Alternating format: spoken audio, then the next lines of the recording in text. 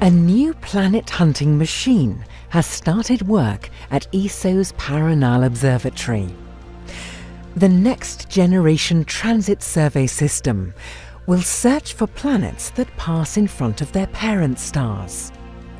When this happens, the star's light dims slightly, a telltale effect that can be spotted by sensitive instruments.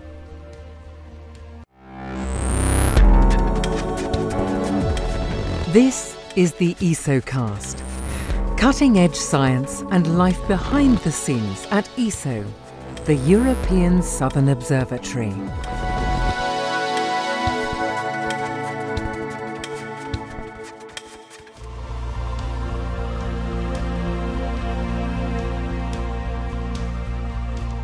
ESO's Paranal Observatory in northern Chile offers superb observing conditions and excellent support facilities. It's the perfect place for the next generation transit survey. This observing facility was built by a UK, Swiss and German consortium and is made up of an array of 12 telescopes, each with a diameter of just 20 centimetres. Its sole purpose is to spot transiting exoplanets.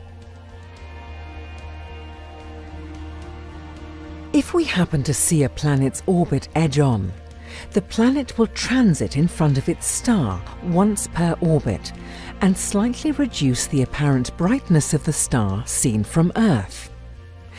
These tiny regular brightness dips can be used to detect the presence of an orbiting planet. This transit method is how the next generation transit survey will discover exoplanets.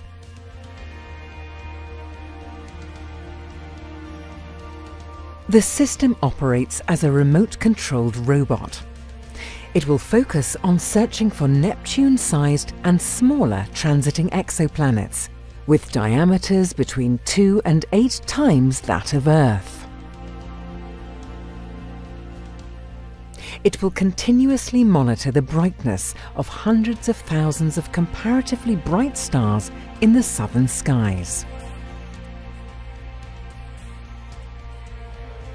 The next generation transit survey reaches a level of accuracy in measuring the brightness of stars, 1 part in 1,000, that has never before been achieved with a ground-based wide-field survey instrument. The exoplanets discovered by the Next Generation Transit Survey will be studied further using other larger telescopes, including ESO's Very Large Telescope. One goal is to find small planets that are bright enough for the planetary mass to be measured. This will allow planetary densities to be deduced, which in turn provides clues about the composition of the planets.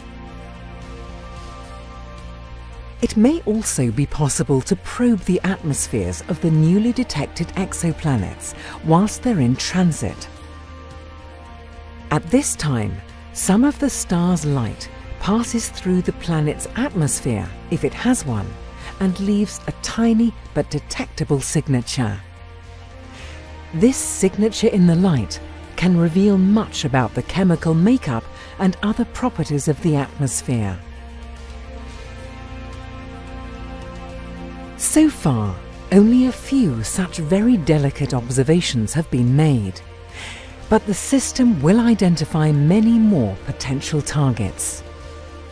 The Next Generation Transit Survey will provide a wealth of high-accuracy data which will push forward the search for exoplanets.